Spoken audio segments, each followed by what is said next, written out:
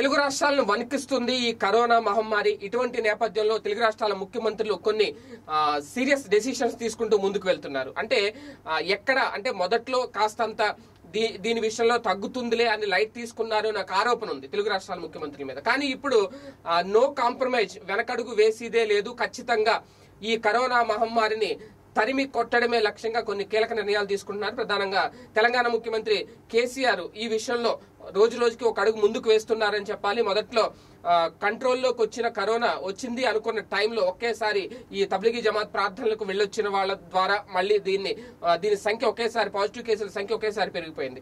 ఈ నేపథ్యంలో చాలా అప్రమత్తంగా ఉన్నారు. ప్రస్తుతం పాజిటివ్ గా వెల్లడైన వారిని ఐసోలేషన్ కేంద్రాలకు, అలాగే ఇది సోకేందుకు అనుమానం ఉన్న వారిని ట్రావెల్ హిస్టరీ ఆధారంగా కరోనా బాధితులను కలిసి ఉండడం వంటి అంశాలతో హోమ్ క్వారంటైన్ లో ఉంచడమా లేక ప్రభుత్వ క్వారంటైన్ లో తరలించడమా ఏదో చేస్తున్నారు అన్నింటిలో.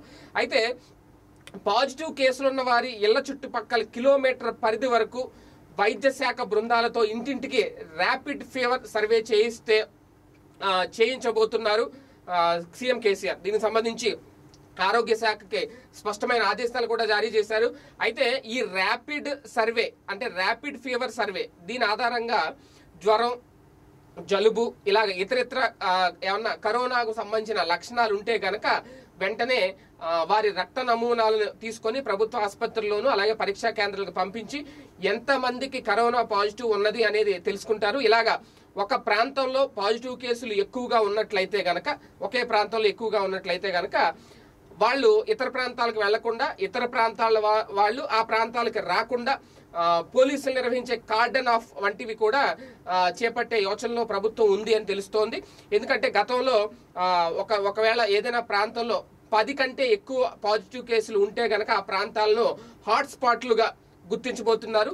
ఇలా గుర్తించిన హాట్స్పాట్ల వద్ద మరింత కట్టుదిట్టమైన చర్యలు తీసుకోబోతున్నారు. ఎవరిని బయటికి రానివ్వరు, ఆ ప్రాంతానికి ఎవరిని వెళ్ళనివ్వరు. అయితే ఎన్ని కరోనా పాజిటివ్ కేసులు ఒక దగ్గర ఉంటే వాటిని హాట్స్పాట్లుగా గుర్తించాలన్న అంశం మీద ఇంకా ఒక స్పష్టతకు రాలేదు. ప్రభుత్వం ఇంకా దానికి సంబంధించి అధికారికంగా ఎటువంటి ప్రకటన చేయలేదు.